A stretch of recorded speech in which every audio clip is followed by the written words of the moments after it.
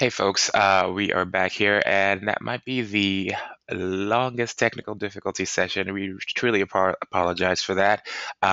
We have Banks Tarver on with us now, and Banks should be able to speak in a few minutes once they get their audio set up. And again, many apologies for that. These sessions will be recorded so that you can still access them on our website at blackpublicmedia.org. So if you go to blackpublicmedia.org/mbpc-360, you should be able to access them at a later date. And Banks, if you could go ahead and turn your mic on, we should be able to hear you shortly.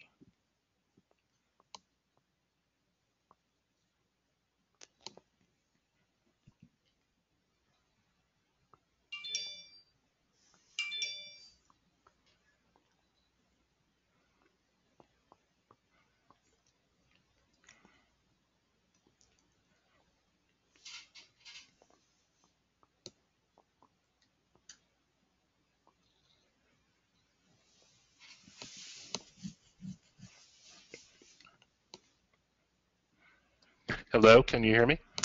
Yes, we can. Okay, Thank you. sorry about that. That's all right. Okay. All right. Um, I'm sorry on my end for the whatever I did to contribute to the technical problems as well. No worries, guys. We were just saying Banks is joining us from Left Right Media. They're the producers of the Showtime version of the This American Life series and lots of other commercial as well as public media ventures. Banks will talk to us today about the production infrastructure that you really need when you start to be a producer who produces serial content. So without wasting any more of anyone's time, I just want Banks to go into it. And feel free to ask your questions in the chat window on the lower right-hand portion of the screen. Great. Well, thanks again for including me in this event, and I, for the last time, apologize that it took so long to get on. I am happy to do this, and I wanted to say up front when I first started speaking about this project that my company may be a little bit different in that we do work that appears on PBS. We do television documentary work that's really high-end and beautiful and smart that would appear on PBS were it not already commissioned by another network. But we also, unlike companies that do exclusively that kind of work, we make programs for commercial television. And I thought it might be helpful to give you a brief glimpse of my background, and maybe it helps you better understand who we are and what we do, what our approach is to television. In my previous life, I was a civil rights lawyer, so I was actively involved in lots of social issues. I was a history major in college. When I finally was brave enough to walk away from practicing law, I went back to school, had a documentary program at Stanford University, and that program, I'm seeing a note that we lost audio. Is that possible? Hello? I still hear you. It Hello? might be a Okay. bandwidth issue. Okay. And when I went to film school, I thought I would make films about the civil rights issues I dealt with as a lawyer, and that I would likely be on track to work inside the world of PBS in some shape or form, or possibly in the world of independent, theatrically released documentaries. And while I was in film school, I ended up, I don't think it's fully led me, the full explanation as to how I ended up where I ended up, but I made a film about a rock band that I loved. And that band, that film was a great experience for me, and I had no idea what I was doing, of course, but I loved the band so much, and I was so passionate about the project, and I ended up with that film. I landed at MTV of all places, and they thought I'd be there for 3 months, but ended up staying for about 7 years. And inside of MTV, I was sort of weirdly almost known as the PBS guy who happened to end up at MTV. So I never worked on much of the pop culture stuff, reporting. I was in the documentary group, and I was often paired with a reporter or a producer who wanted to do a little more, almost more old-fashioned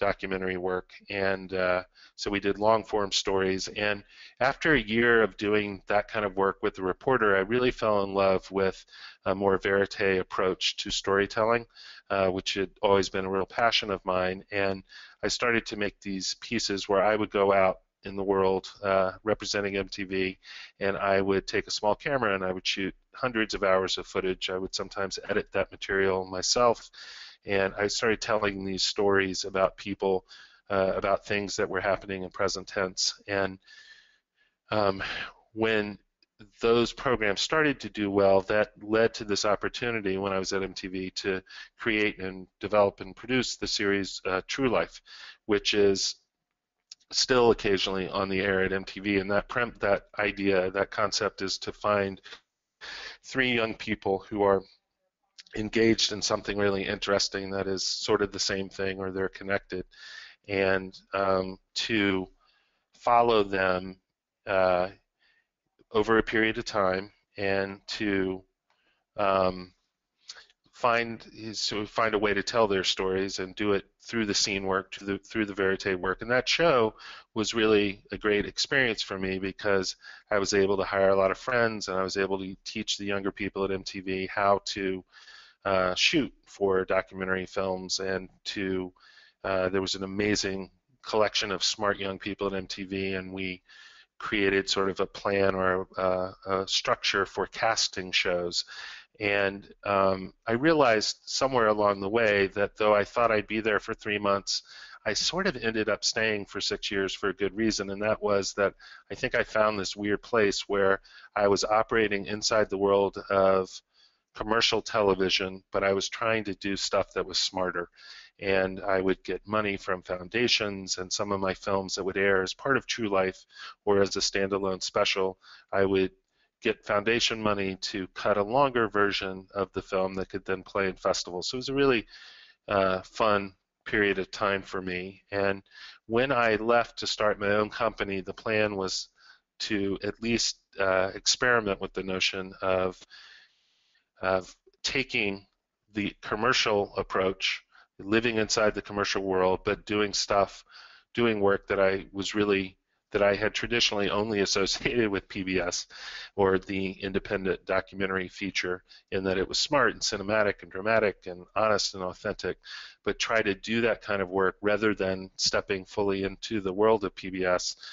Maybe take advantage of my experience at MTV and do it in a more commercial approach. So my partner and I founded this company about 8 or 9 years ago, and we had that as sort of our number one goal, that we would do commercial work and we would do old-fashioned documentary journalism. And our agents call that mass and class. And it's been a good approach for us. I think we both thought that after a number of years in business, we might have to make a decision between, just let go of the commercial stuff and focus only on the more traditional PBS world, or vice versa. And we've never really had to do that. And I think it's a good time in TV to look at commercial television opportunities as not necessarily meaning that you have to do the lowest of the low form of reality TV. And I want to be upfront. We've done some reality TV. We do some very simple real estate shows for HGTV. The loudest show we've ever made is a program called Mob Wives, and the Weinstein Company and another significant television production company found these women and brought them to us because they wanted a more traditional, old-fashioned documentary approach to the telling of those stories, and we tried to do that.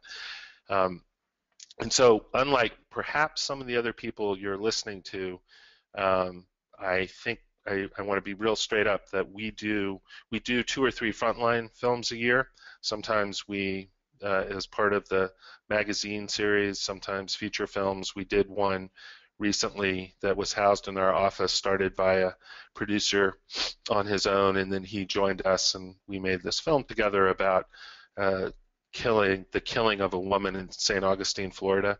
Her boyfriend said it was suicide, but the boyfriend was a police officer, and it raised some really fascinating questions about how police officers, in cases of domestic violence involving their own people, can oftentimes work to obscure the truth, would be safe to say.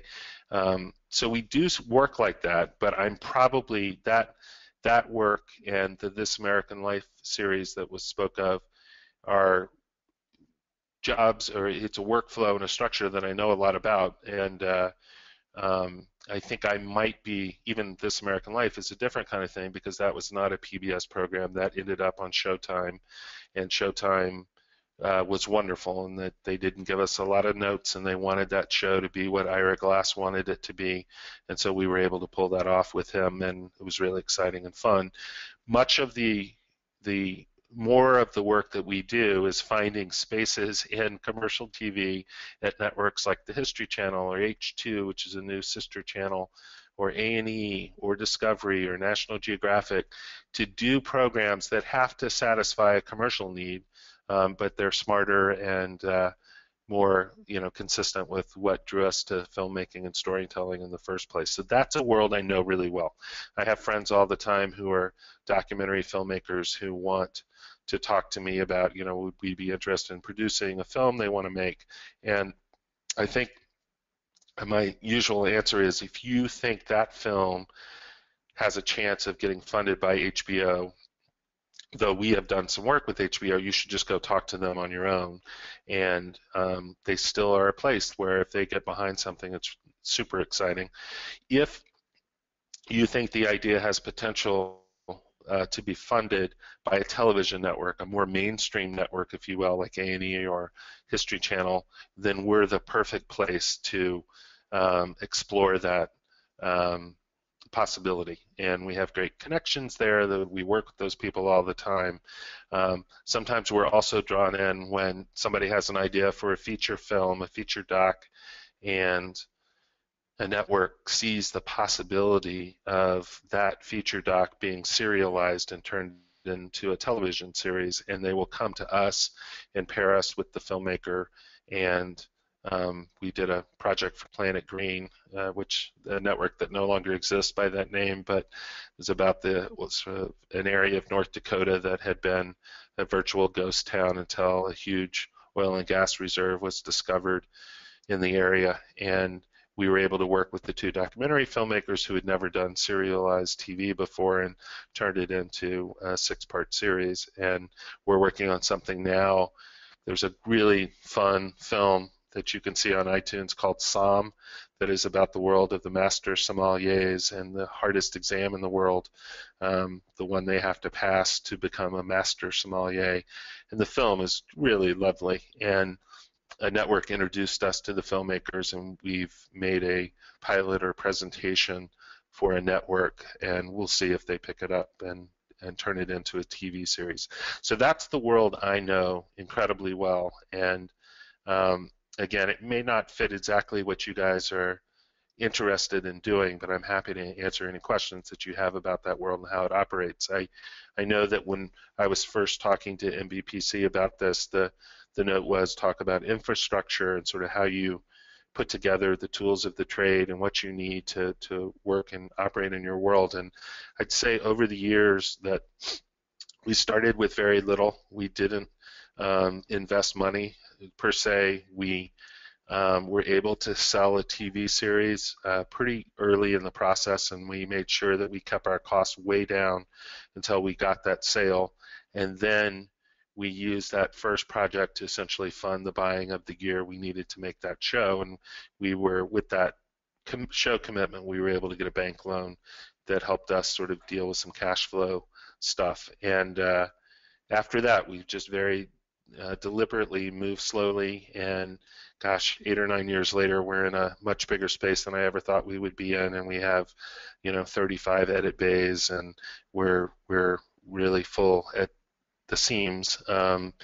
But it's just been a very step-by-step process is what I'd say. The big pitch that I make always for people who want to break into my world and do what we do, and again, I'm not assuming that all of you want to do that, is that it's, for me at least, it's less about, and again, this speaks more to the commercial TV path, it's less about getting infrastructure, because even if you have the world's greatest idea for a TV show that National Geographic and Discovery want and that you can feel good about because it's smart, if you haven't already made a bunch of shows of that nature, even if you sell them the idea, they won't let you make the show alone on your own the way you normally work. What they'll do is they'll pair you with a company. They'll give you two or three companies, maybe one of them would be mine, and have you go meet with them and sort of see how you connect with the production company. And the production company is not just providing a facility, they're helping you shape the show and sort of do the storytelling work that we always do, but it's these companies are big enough and have done enough work that the network is comfortable, having the money flow to that company, and they're trusting that all the insane stuff you don't want to have to deal with when you're making a TV show that I spend too much of each day dealing with, you guys don't have to, and that stuff's going to be taken care of. Um, so, and by the way, partnering up with somebody is not a bad thing at all, because it allows you to focus for your first series or two on helping make sure that the show is great and that it's true to what you wanted it to be, and you don't get bogged down in dealing with all the legal calls and all the stuff that follows. So my advice to someone who wants to do what I do is to make tapes and to do stuff that evidences, that shows off your telling capability. You recognize a subject that's worth following, or if it's a historical idea you want to produce, you do the writing and the creative treatment, and you really shape that in the smartest way possible. If it's a present tense story about someone who you find compelling and that you think could be compelling across the course of 10 episodes of something, then you make a tape, and you make that tape beautiful and smart, and you don't need, the great news these days is that you don't need a ton of equipment. You don't need 50 people helping you to do that.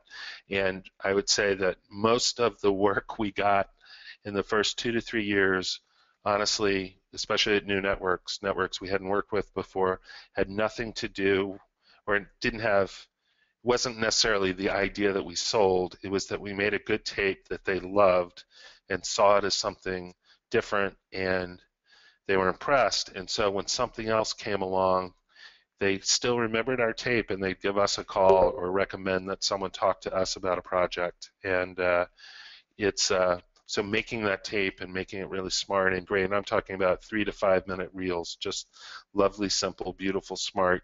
That's sort of the best way to get into it. I I had I probably don't even, I'm not even brave enough to try to show a clip of something, given how the tech issues we had up front. But I will, Is it that case yeah, study, Banks? yeah, yeah. What it is, Let me see it's it. a 4 to 5 minute reel. So, yeah, and this is, let's see if it comes up.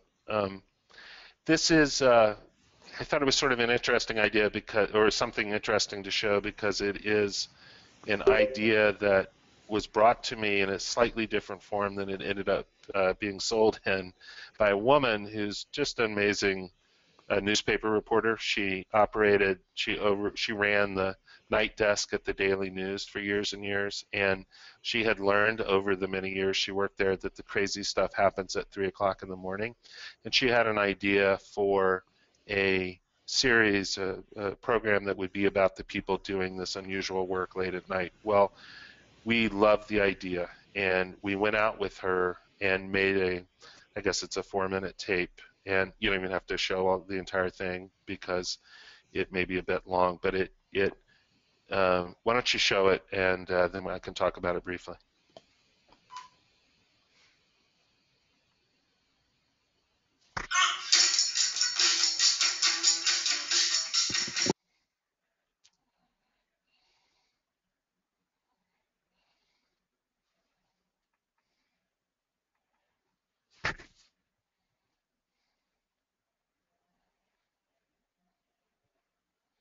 I'm not hearing audio. I don't know if you can.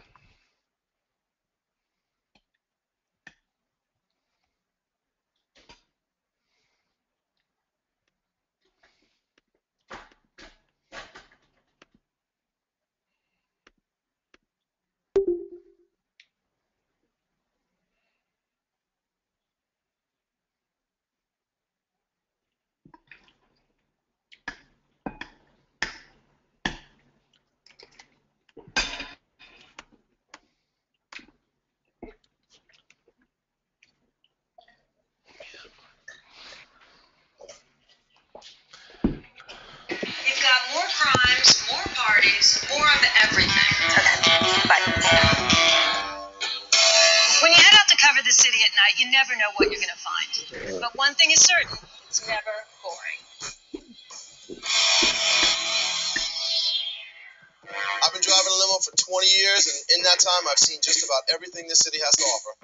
I've had contest winner who gets in and is just so happy to be in a limo for the first time in their life, all the way up to the top-end A-list celebrity. I never know what to expect.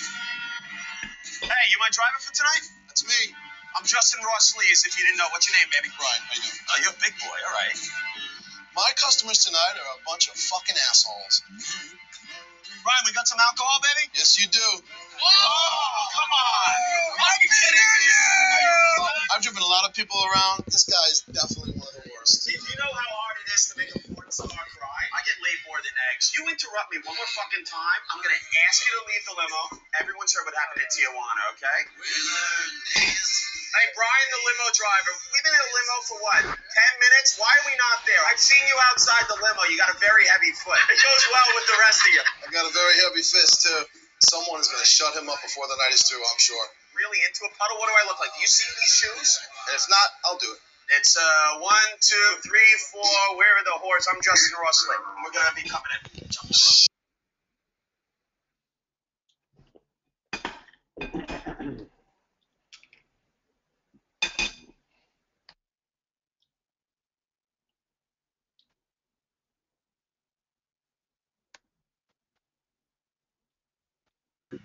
Be safe, you're brought up into the traffic. We're right in the middle of our 4 o'clock rush. We have had 5 ships come in the last 20 minutes. I'm tied up, Kurt. Without a doubt, the most dangerous part of our job is the transfer to getting on or off a vessel. They get on and off ships in torrential downpours, in large swells, every day of the year. It can be very, very dangerous. I don't want any puke tonight. All right. It's my one goal for tonight. No puking, no blood.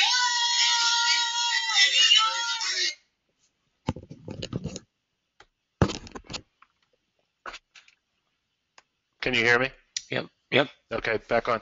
I just very quickly will say that her idea was to make a program about people who did real jobs late at night. And there was a crime scene photographer coming up, and we made this reel not to sell any of these individuals as actual subjects in the show, but just almost like a mood board or a mood reel about, ideas about how we might shoot it, and just the kind of verite docu feel with a few interviews, but not many. And we took that tape around, and after 4 months of trying to sell it, Showtime bought it, and we're in the middle of making that series, but it has completely morphed into a sort of old-fashioned follow doc series about 5 or 6 people who live in New York. Some of them work late at night, some of them just hang out late at night. It's not a Real Housewives. It's really beautifully shot. I think of it as, what's the This American Life version of a follow doc where there's no reporter and people aren't being interviewed nonstop. And these people all have in common this one thing, that there's potential in their personal lives and work lives for interesting stuff to happen at 3 o'clock in the morning. And it's an idea that, at first I felt like it was a more old-fashioned, traditional, not a reality show, but an old-fashioned doc series. We got Showtime interested, and I honestly felt like at a certain point it became a little more of a titillating story late at night. and in terms of sort of the early conversations we had with them. And yet now I'm right where I want to be, because it has the feel of a very authentic and real and beautifully shot film. So it's I feel like the stories, the people are appropriate to Showtime in that they're adults, but it's not crazy stuff at all. It's just normal, people dealing with their lives. They just happen to have stuff happening at 3 o'clock in the morning that happens to all of the rest of us during daylight hours.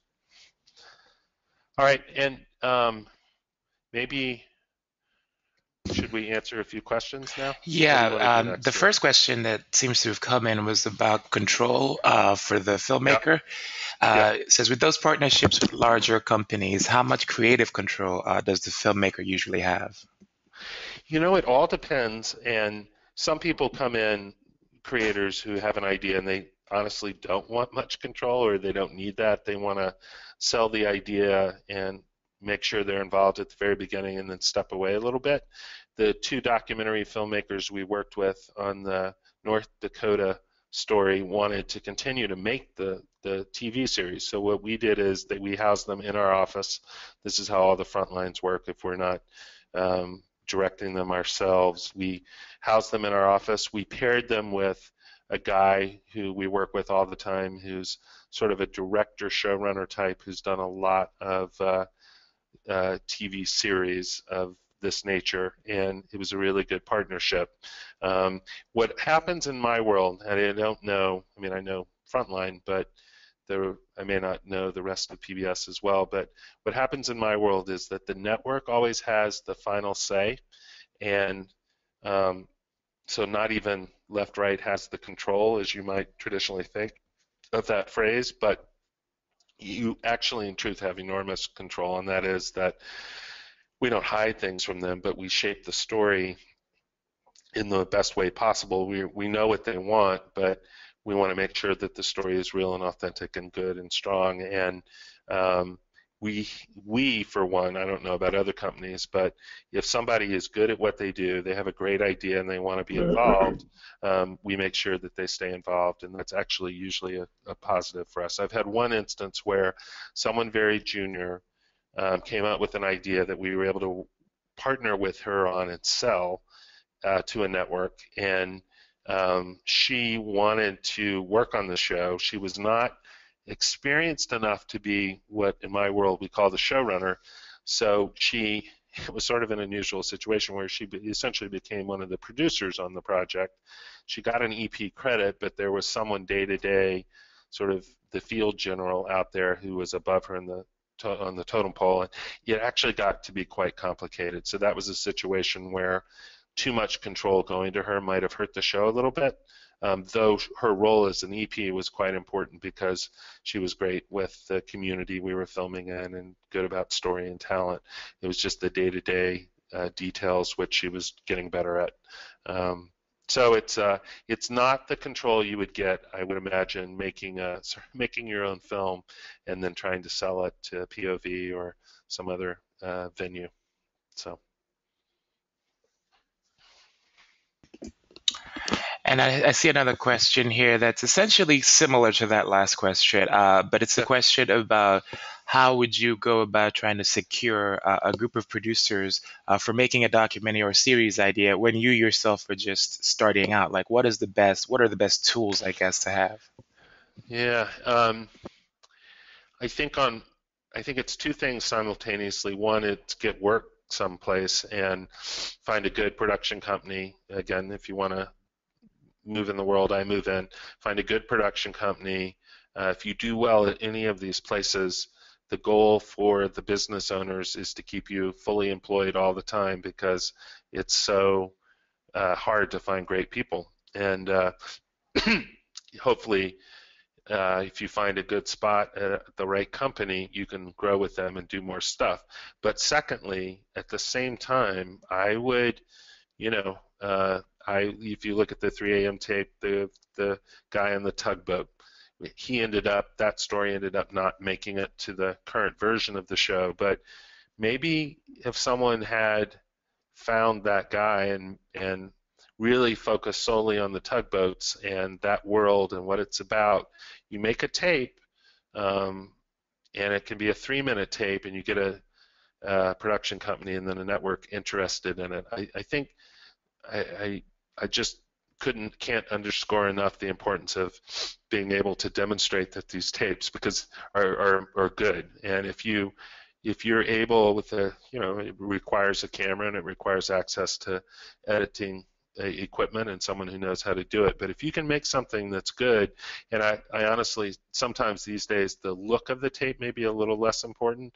It could be you found the greatest character in the world and you just do a very simple interview follow with the person, and if that person really is right for TV, and you show that on tape, and you try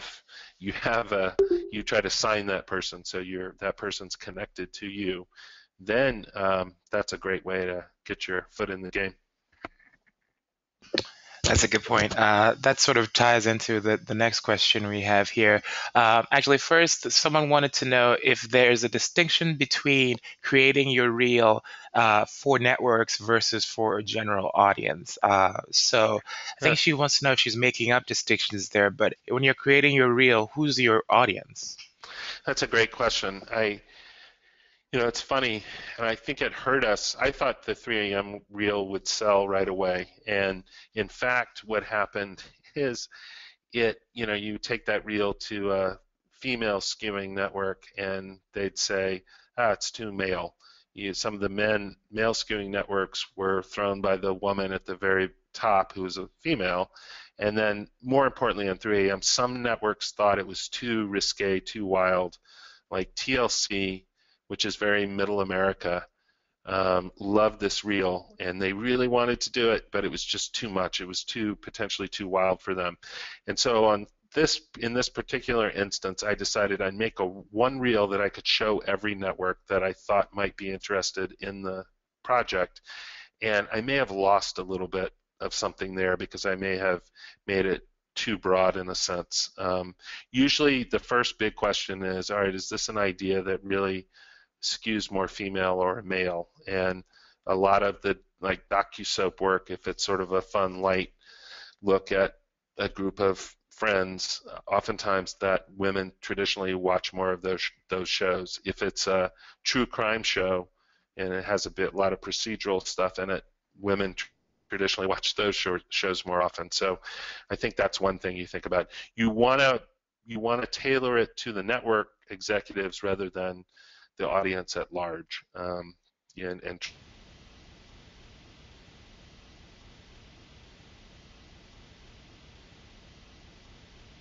trust that they can.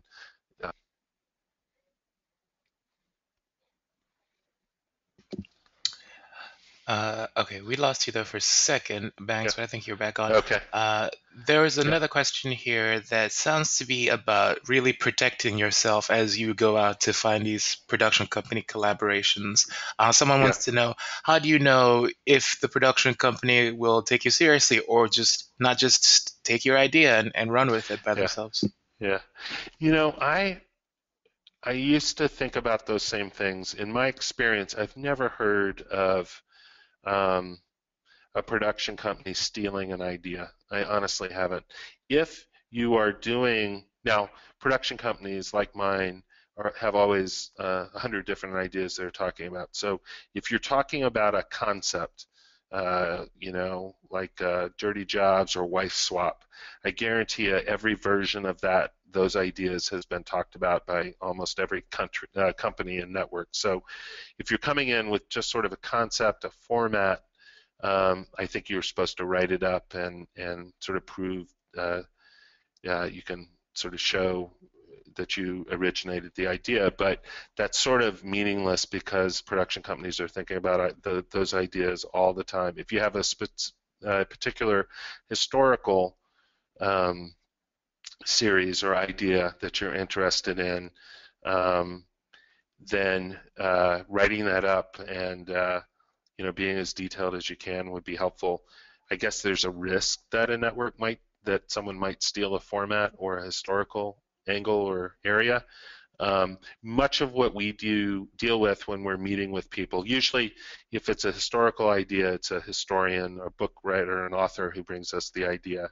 And it can also oftentimes be literally based on a book, which makes it easy because there's no risk we're going to steal the book. And then most often the ideas that come in are about real people, and those are tapes. And there's no way, if you have a personal relationship with the person you followed, and beyond that, I really would get a very simple document that connects you to them for a period of time, like a shopping agreement or a talent hold agreement. Then you're totally protected, because I can't go to that person and do a new deal with them. You're legally bound to them and they to you, so you're safe. I would say the one thing I've seen happen with some production companies that you need to be really careful with is if you come in and you leave a tape, they won't. Sometimes what they do is they're not going to steal the tape. They're not going to steal the idea and try to make the show without you.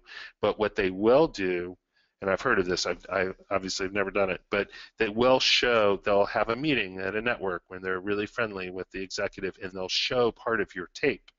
And they may not even say outright that they have a deal with you. They may say, oh, I had a great meeting with this young filmmaker the other day, and I'm really in love with this tape. What do you think? And they'll show it. You do not want that to happen, because the first time a network sees a tape, it's really important. And you may not go with that production company. You may go with someone else. And if the next company you're with shows that tape to a network executive and they say, oh, I've seen this before, it's awful. So you want to share a tape, probably not leave it behind, or if you do, make super clear that you don't want it shown anywhere. To know. Some of these upcoming questions sound like access questions. Someone wants to know, since most of these production companies don't really accept unsolicited material, and Yeah. it's hard to get in front of a TLC or a TBS, what's the best insight you have on how to do that? It's so hard. That is the hardest part. And usually, our approach is to, I think it probably says on the website, we don't accept unsolicited projects or pitches, but you can usually get through to us. And especially if you have a tape you want to show, sometimes we'll ask people to sign a document that protects us, because the thing we're worried about is we're coming up with some new idea 3 a.m. and it's fairly close to what you're doing. We've been working on it for 2 years. And it has nothing to do, of course, with your idea, but then you come in and pitch your idea, it's 4 a.m., and then we sell later 3 a.m., and you think we stole it from you. So that's why that document, the agreement that we sometimes put in front of people and make them sign, that sort of protects us. But we usually, particularly if tape has been shot, then we will try to watch that, and if we like it, we'll bring the person in and have a conversation with them. I like this, again, it's more of a commercial thing, but there's a New York Television Festival, and the guy who started that I know a little bit, and I've been really impressed with some of the tapes I've seen from people who have submitted those tapes to that film TV festival, so that if people will make little reels to sell a nonfiction idea, and they'll be viewed at the festival, and the judges will pick some as the best tapes, and then that helps draw interest from television production companies. Some people have agents, and it's hard to get an agent until you've done enough work, so I wouldn't get too focused on that. But my belief is, particularly if you have a tape that's good, and it's about it's not just a format, it's about a person who might be good as a member of a nonfiction reality TV show, whatever it is, that tape will be seen. That's the easiest way to sell yourself. Good, good. And someone here wants to know about, and we can take maybe one or two more questions, guys. But this question is about skill sets. Like, what are the most essential skill sets to surround yourself with as you're starting out? And a question about, division of labor and managing that team. Yeah. God, that's a great question. You want, obviously, to find people who are good at everything they're doing.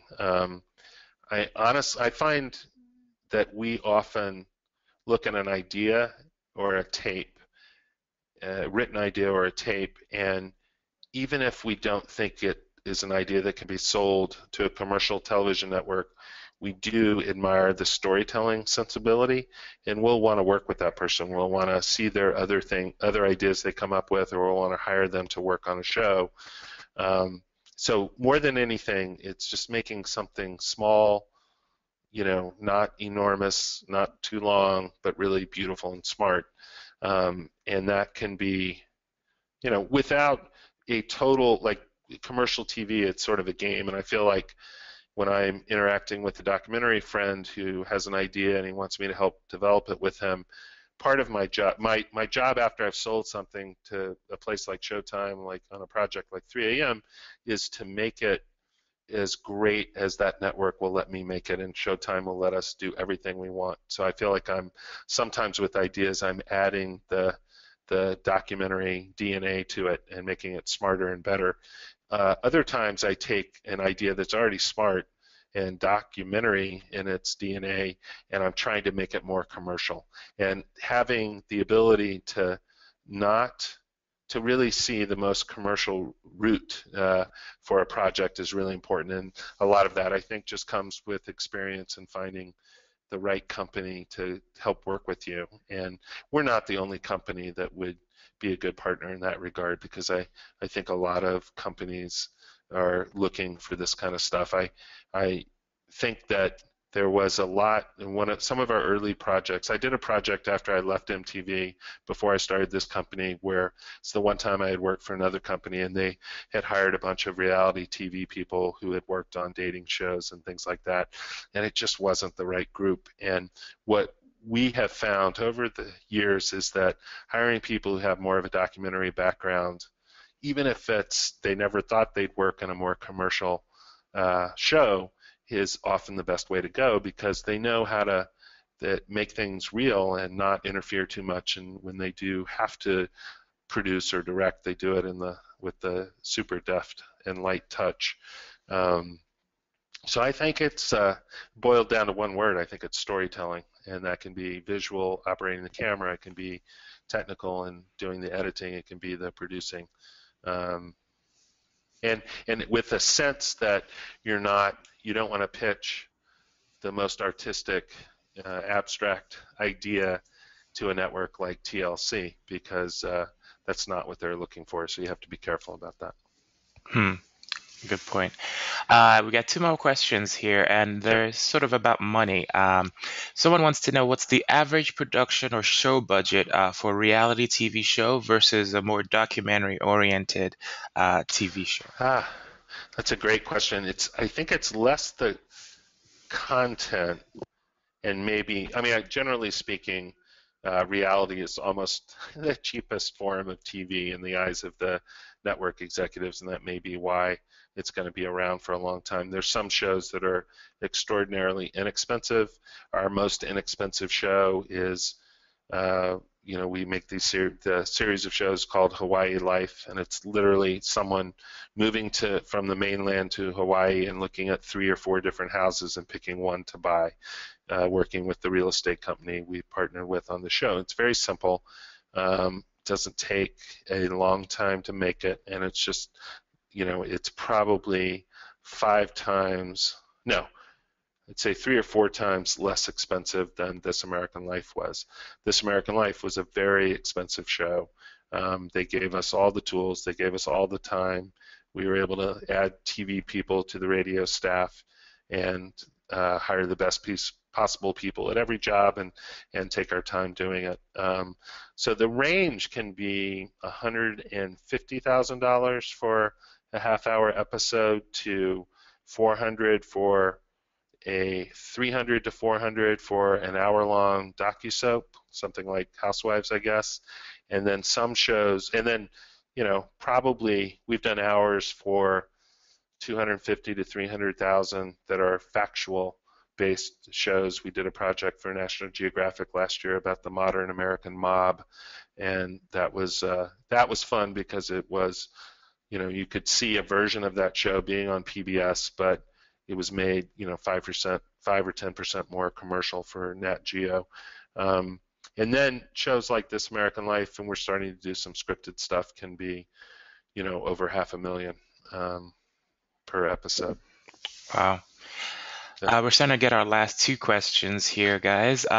This one is sort of, I guess, personal. But someone wants to know how much the bank was willing to give you once you had that show commitment letter.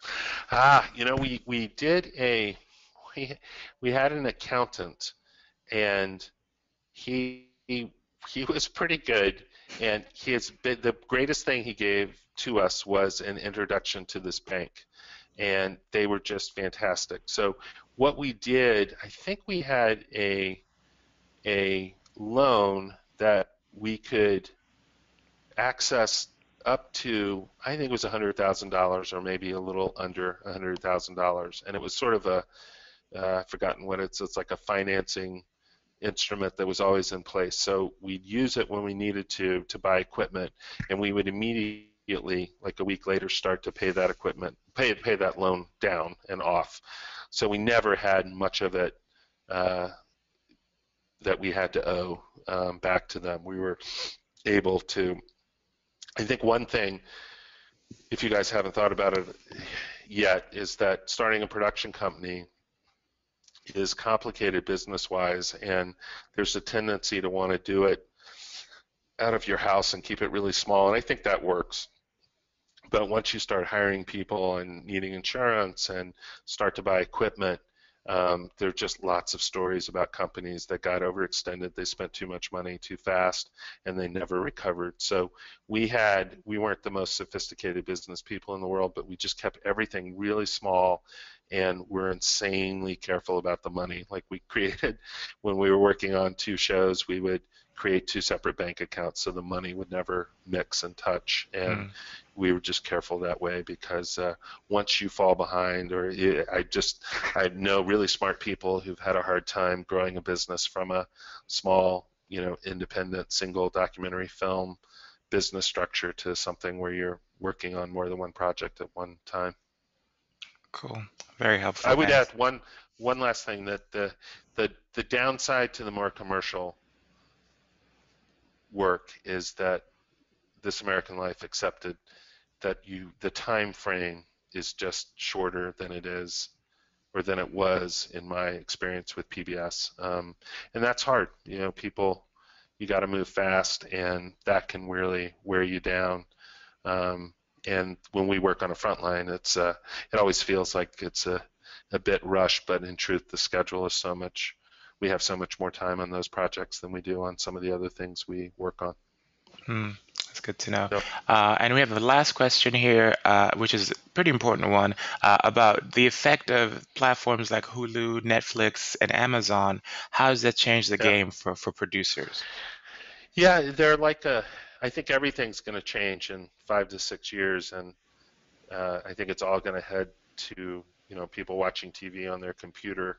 And right now, Hulu, Netflix, Amazon, even Xbox, that has sort of gone away, but we have a project with them that's still alive.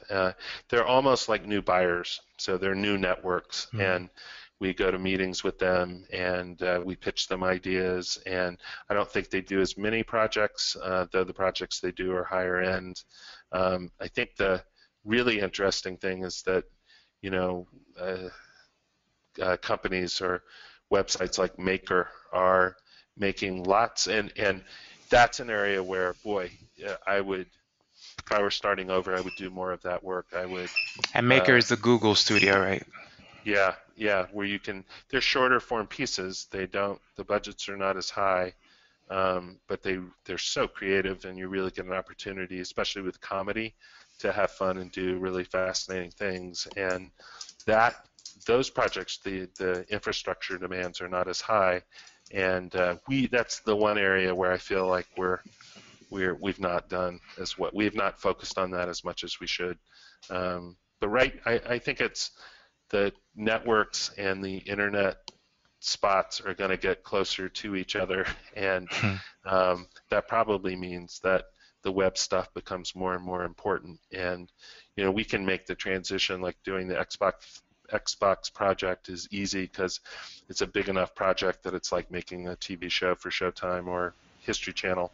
But I think coming into the business to be able to do, like, there are all those interesting websites on science programming, and getting some of those projects where you can come up with an idea, and I bet those are easy to pitch, and you don't have to go through as many layers. You don't have to partner up with another company. You just go in and pitch, and if they like it, then you're able to do the work right away, and that'd be great. Cool. Thank you very much, Banks. We really appreciate you taking the time today. That was a lot of very, very useful information.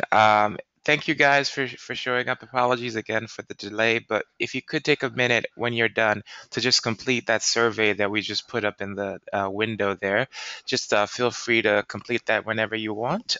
It'll really help us improve these webinars with the right topics and more people, and really help you out as you prepare your application for MBPC 360. Thank you again, Banks Tarver from My Left. pleasure. Yeah, My pleasure. really appreciate it. And we will have the recording of this up on our website very soon for you guys to access, and it'll be at blackpublicmedia.org. Thank you guys. Have a good evening. Bye-bye. Bye-bye.